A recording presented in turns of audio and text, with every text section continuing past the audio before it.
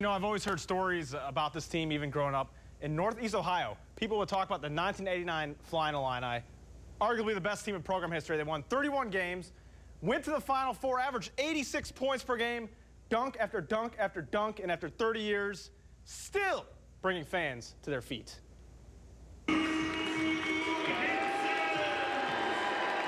All the stars were back Saturday for the Flyin Illini reunion.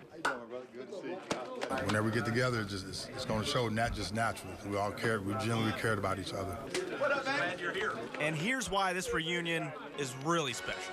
This is the first time since that '89 season that we have all been together here at the same time. We ain't changed a bit. This is the first time. I don't know if any of you guys know that. Did not know that. That's incredible. So what's it like for a legend to come back to campus after all these years? When I come back here, when I get an opportunity to come back here, it's always butterflies, man, because it feels like I'm about to go out and play a game of basketball. KB, why you had those sunglasses, man? That's Marcus. Always worried about the next man and not himself. I've been trying to take care of my brothers, man. I've been doing this for a long time. Let's get Netflix on the phone. I mean, you could make a 90-minute documentary on these guys, or a sitcom, or something. The personalities are unbelievable.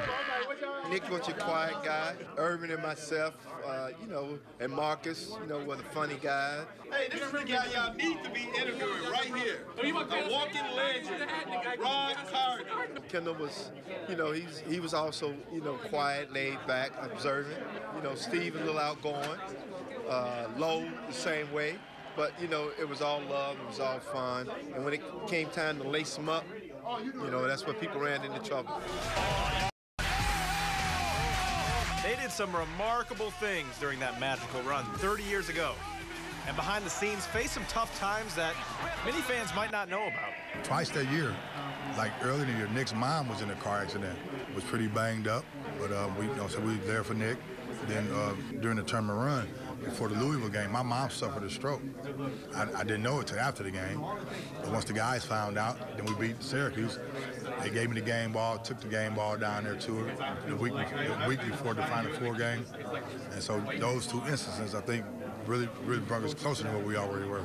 We loved each other, and that shows as we all met here last night. It shows that we all care, and those feelings came back.